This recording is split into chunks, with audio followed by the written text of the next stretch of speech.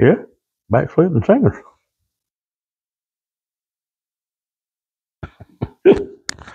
Yeah, Lord. Boy, ain't you glad to be saved tonight. Amen. Oh.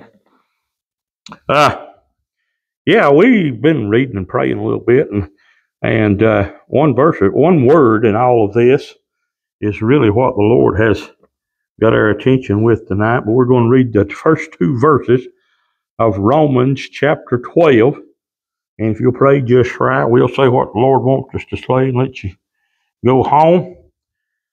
We know that chapters 10 and 11 in Romans are all about salvation, all about believing, all about repentance.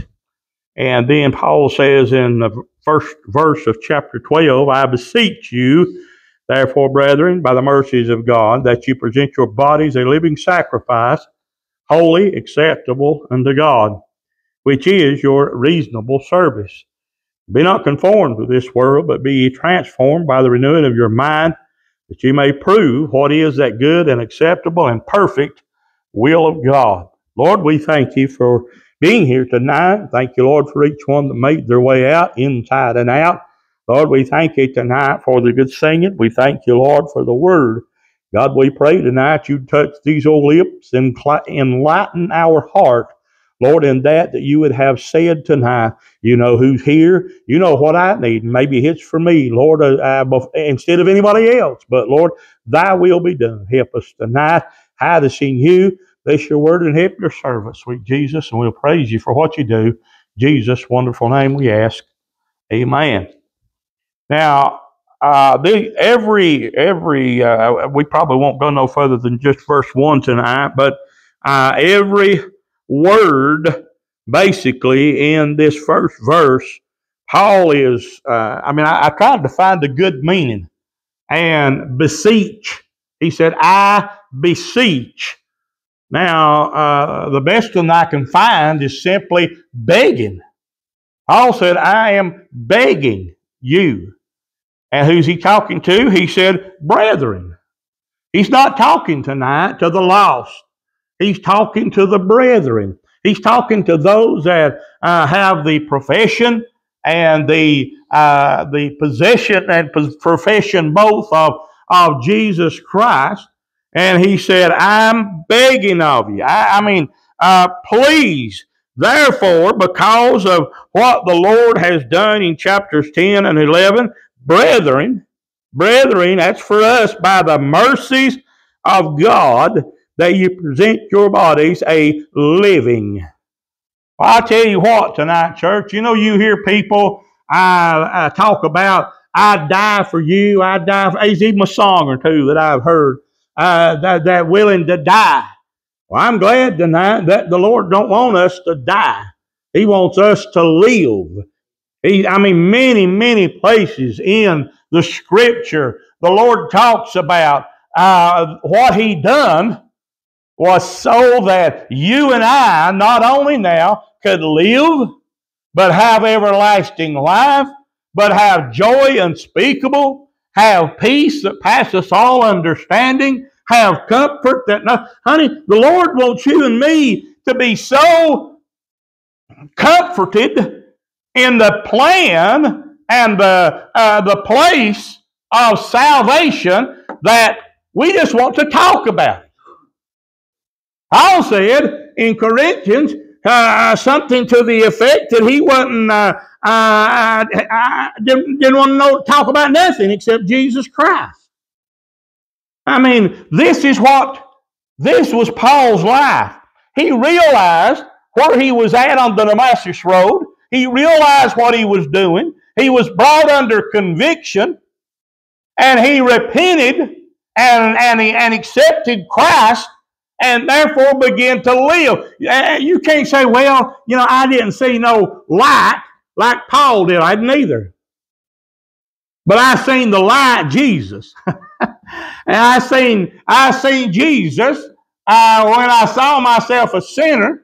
I saw Jesus, and therefore, just get absorbed in the Lord. Get absorbed in the Spirit of the Lord. Allow the Lord to move into our heart. Allow the Lord to show us the way. He said, I want you to be a living. I don't want you to be a sacrifice. He said, I want you to be a living sacrifice. In other words, I want you to show everybody around what happened. A few folks that I've talked to in the last little bit, I've tried to stress the fact that, and I've even come across it here, I believe, a few times, that it's not my place to pass judgment. I don't know. I mean, I know we have the Word of God that says to judge a tree by the fruit it bears. But now, if you go over and read that, He does not say for me to judge a tree, and if I don't see no fruit on it, it's my place to cut it down. He didn't say that. When I see a Christian or an individual, I mean, you can watch their life and kind of make a determination, but either way you look at them, they need prayer. Miss Genevieve was having a bad day Sunday. The only thing she needed was prayer. She didn't need us wondering what. I mean, all she needed, just like me, anytime, we need prayer. Paul said to present, in other words, to give myself. Now, I've had several jobs in my life, some good and some bad. There's some of them that I didn't really want to go to work. Now, the question might arise, did I do the best quality of work while I was there? When I was thinking of this, I was thinking of Homer. But Randy, he followed along, and even Tim, and built some houses. Now, I'm going to tell you something. You got 2 or 3 kinds of houses.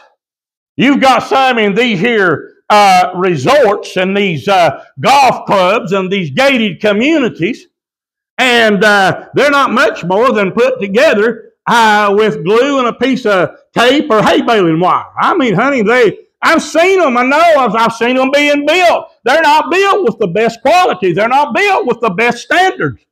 God doesn't want my less of sacrifice. He wants me to be a living. He wants me to be so filled with the Spirit of God that I get excited and I want to tell somebody what Jesus has done. I don't have to tell them where they're at. I don't have to tell them whether they're saved or lost. I don't have to tell them what they need. I just need to tell what Jesus has done, the difference that Jesus has made in my life. God help me. God, He said, I beseech you, I'm begging to you, brethren, present your bodies a living. Now, when He talked about bodies, brother, that's everything. That's body, soul, and spirit. We are to put everything. Have you ever listened? Well, I know you have. I know you have. I've seen people, and I've seen some on YouTube lately.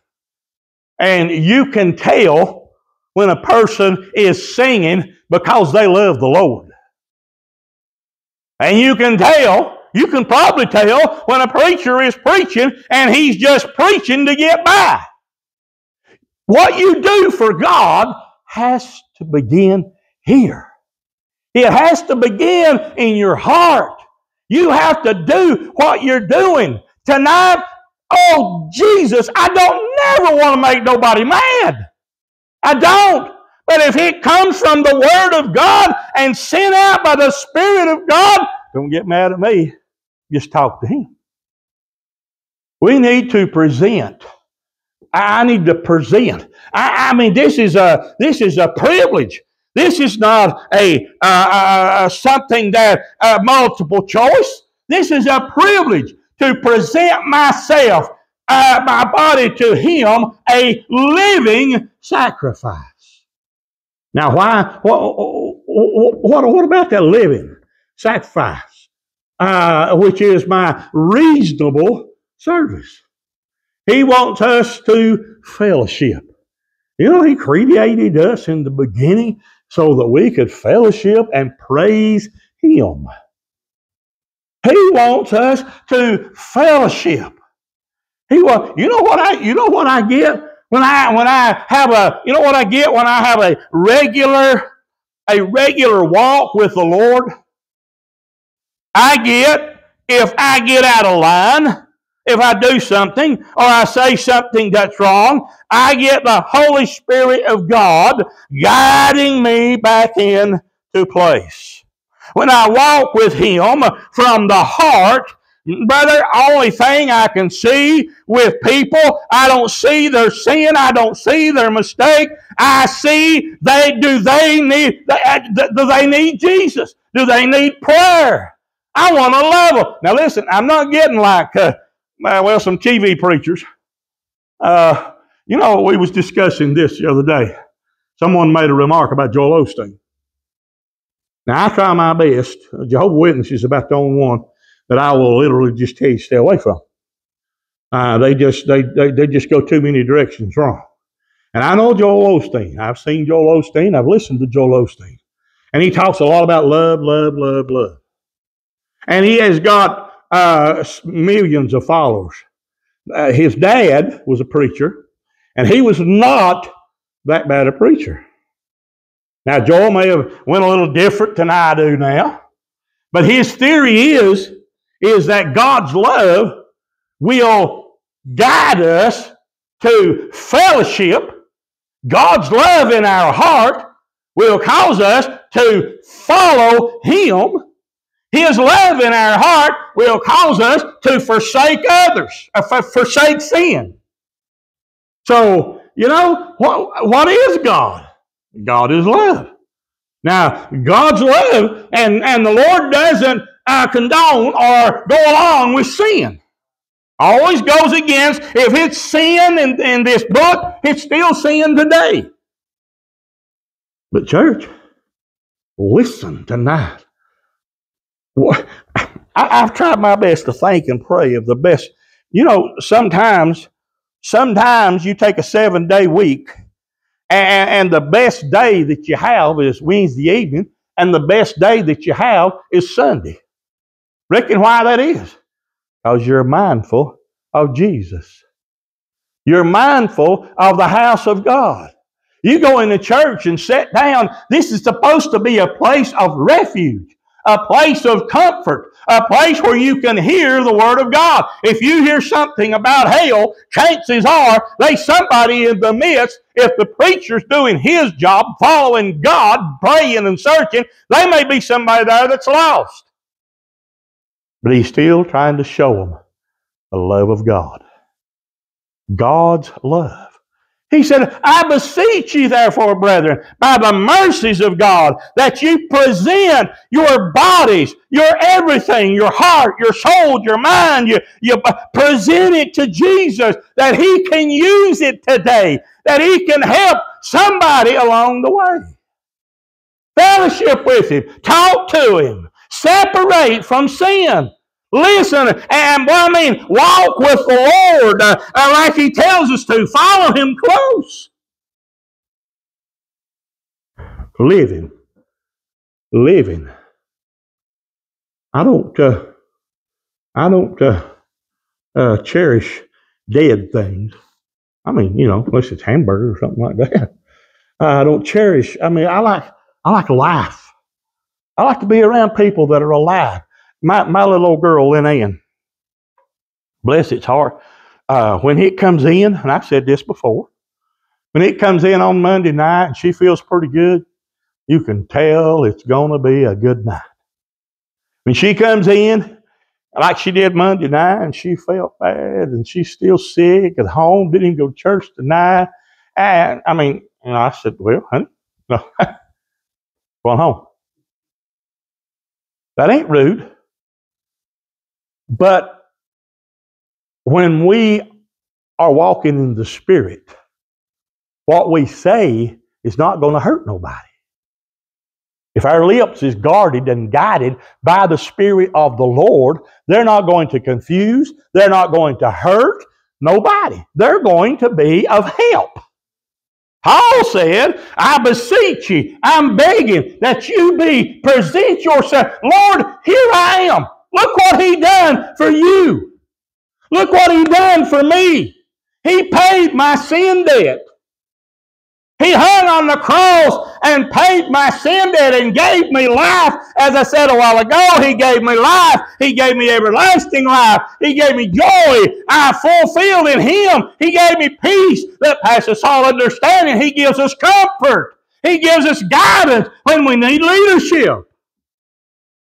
Boy, I'm telling you now, if you study all the things and study and study and study and get them in your heart that the Lord does for you, it will make you stay close. You remember that guy over in, where is it, Mark or Luke? Maybe Mark, chapter 5, maybe. The crazy man. The crazy man that was possessed. The Lord went where he was. And He said, what do I have to do with thee, thou most high God? You see, he was possessed with demons. And they recognized the Lord. They recognized, boy, they got nervous. And the Lord took them out of that man, put them in that herd of swine. And what did they do? They run off a cliff into water and drowned themselves. How many people today are walking around with the same things leading their path that a bunch of hogs would rather die to follow? But you go right on down there, and that man was found where Jesus was. He said, Lord, I want to be with you. I want to stay where, honey, that's the way it is. One time you fall in love, I am so thrilled. I don't care who knows it. Give a flip. Nobody's business but mine to start with. But I want to spend every moment of every day with Denise. There's been 2 or 3 times that I needed to get up and run up to town for something. I just wait on her to get up. I don't want to be away from her. I love her. I love her. She means everything to me. But you know what? I love the Lord even more. And Randy, I want to be close to the Lord. Honey, my desire has always been in my heart, Lord, help me to be like Moses when he come down from the mountain. That's what I'd like to be. I'd like for folks, not necessarily or just in the church, but out there. I'd like for them to see that I love Jesus. They ain't gonna see perfect. He's still in the flesh. But I want them to see Jesus. I want them to see that I have presented myself to Him a living sacrifice, and I'm depending and trusting on Him to fill me up, to guide me, to let me fellowship with Him, let me talk to Him, let me praise Him, let me read and study His Word and see what the will of God is. Hallelujah. Present yourselves a living sacrifice, holy. Now, that'll scare us sometimes. Holy. Now, we all know that somewhere in Peter, he said, be ye holy, for I am holy. Now, we all know tonight, and the thing about it is you can't let it discourage you. We all know that we're never going to attain what one of the apostles or disciples did, let alone where the Lord's at. We ought to have that desire.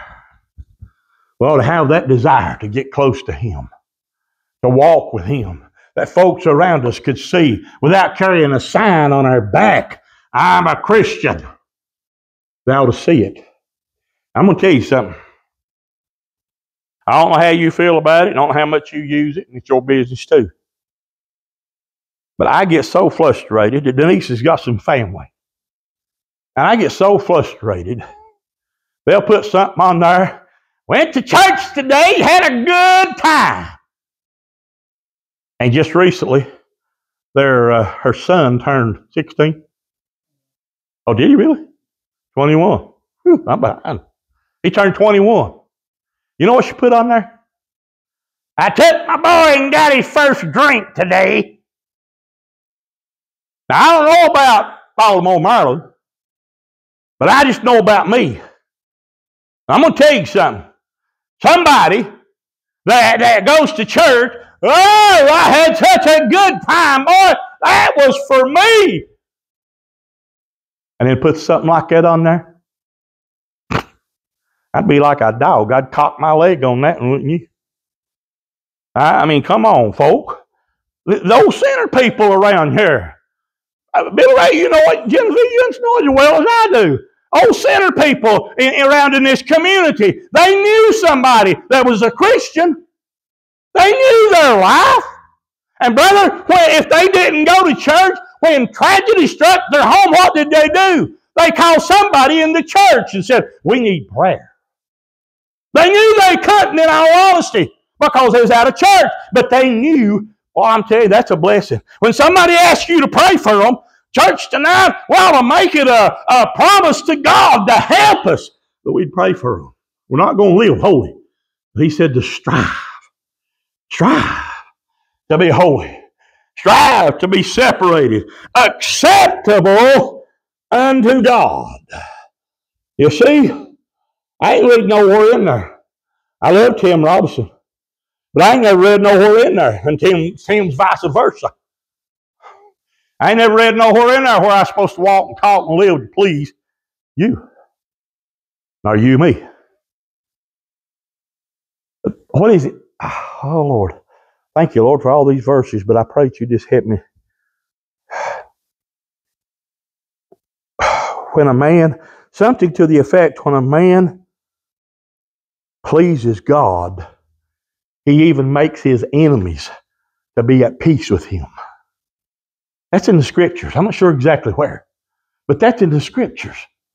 If I please God, oh, they may find, nowadays it's hard to do anything because there ain't much Scripture left. There's too many of them got a comic book instead of the Word of God. Let's read that one more time. We'll finish up. I beseech ye, therefore, because of what happened, I'm begging to you, brethren, by the mercies of God. Boy, what mercies. God allowed His Son to go, that you present your bodies. That's everything tonight. Your heart, your mind, your soul. You see, I meant to finish just a while ago. I've had jobs that I didn't do my best on. I mean, when I stayed at Avondale 8 hours and asked me to work over, and I worked 8 more, I didn't do my best. I didn't. I just didn't. But when I went to the school, and I loved it, my hours are 7 to 3, and I was there 8 and 10 and 11 hours every day. Why? Because I loved it. I wanted to get my work done so I could spend time watching those little fellers. Watching those little fellers, you know. At Christmas time, I tell you, at Christmas time we got a tree that was remote control, lights on it. Yeah. And I took that remote control, and the teachers would come down the hall with the kindergarten class or something, and I'd put the remote in my pocket. Oh, I guess it was this side. I'd put it in this pocket, and I'd hold it up, and I'd hit that remote. They thought it was my fingers turning it on and off, my thumbs. Their parents would come in that evening, they'd say, there's Mr. Roger. He's got magical thumbs. He turns that Christmas tree on and off. I wanted to spend time because I loved them. Because I liked what I was doing. You know, coming to church is not a burden. Coming to church is not Lord sakes, it ought to be a joy to us. It ought to be a joy to us. The fellowship, the singing. There's plenty of times when Doyle, he sung one a couple of weeks ago, and I'm telling you, that just stuck in my old heart. Kneel at the cross. I mean, I just sung Renee, Miss Genevieve, Maxine. They'll sing a song, and it'll just stick with me. God will give you something to help you and encourage you every service that you go to if you want it. I believe it.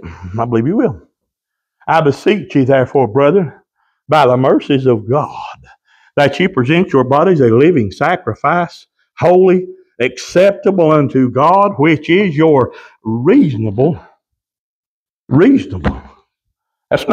That's not out of reason. That's reasonable. Praise His name. Now, when I look back, don't you? I mean, when you look at the old rugged cross, and you see from the Garden of Gethsemane the trip that He took all the way down and laid down on the cross, and they drove the spikes in His hands and His feet, the crown of thorns on His head. They pierced His side. They beat Him. They brought Him naked to shame. And He looked down. He said, Father, forgive them, for they know not what they do. When I think of what He done for me, and you see while He's on the cross, that old veil was torn from top to the bottom. That gave me access to the throne of God. And when He died, He sent the Comforter, which is the Holy Spirit, into my heart. And that Holy Spirit, when I accepted and believed Him, that Holy Spirit helped me to obtain these verses and hold on to them in my heart. And there's one place in there in John or somewhere, He says He'll bring those to your remembrance. He'll bring the Word to your remembrance. When you need it, it'll be there. I've had several folks down through the years to say, well, I can read, but I just can't remember. I can't either. But I have the Spirit of the Lord. When I need, He's there. He's there. He'll bring them back. Do you think I could stand up here as dumb as I am before you and go into all these scriptures and this joy and this excitement and this zeal by myself? No. But it's who lives in my heart. Jesus. He's in yours. Just let Him shine. Let Him shine. Let Him shine. Dear Heavenly Father, we thank You tonight, Lord, for these few words. Thank You for each one that made their way out inside now. Lord, we thank You for the love of God, the love of Christ. We thank You, Lord, that they're shed abroad in our heart by the Holy Spirit. Lord, we thank You for every word that we do understand. We praise You, Lord, that we have an opportunity to yield ourselves to You, to be that vessel that's meant for the Master's use. We believe, Lord, that time's running out. Help us, Lord, step up and take every advantage. And step into every door that You give us with the good news that Jesus loves You. Help us, Father, I pray. Thank You again for each one here. Go with us, watch over us. Be in all the prayer requests. Lord, be with this family up the road. Lord, that lost a loved one. Lord, Brother Jerry's family. Lord, for his son Stanley. Lord, I pray that You just comfort and touch them, help them. Lord, go with us now in all of our prayer requests. We'll praise You for what You do. In Jesus' name we ask. Amen. Anyone have anything? Remember Sunday morning?